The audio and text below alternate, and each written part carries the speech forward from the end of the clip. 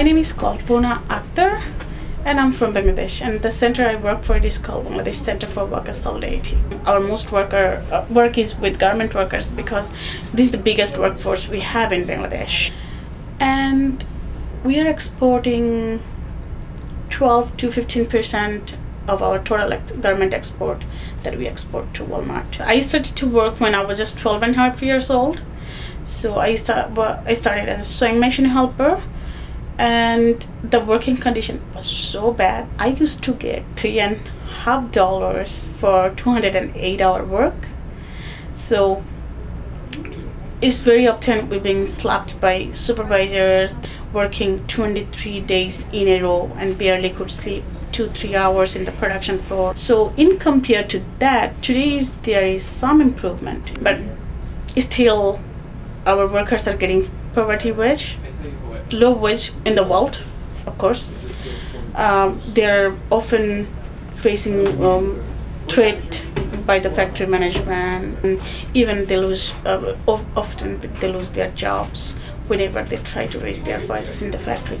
And moreover, we have really a very unsafe working condition. One worker named Josna, she jumped from 11th story building when she saw all the doors, emergency doors or fire exit doors are locked, and the main exits are broke into the fire. So she couldn't barely rescue herself. She thought that she couldn't save herself jumping from the 11th story building, but she jumped for death. In last year, when workers were raising wages for $71 minimum wage per month for 208-hour work, there was a lot of movement across the all industrial belt where the garment factory is located.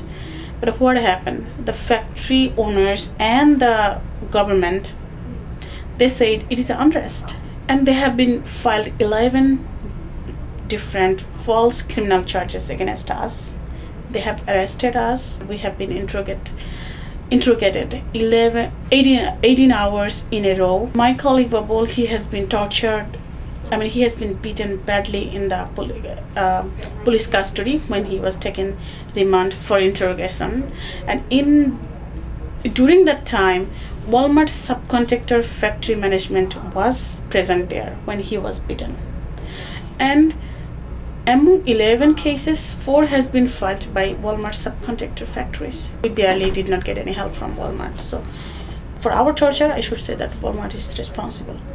They should tell their vendor to drop the charges against us. And I know that if they want, they can make change.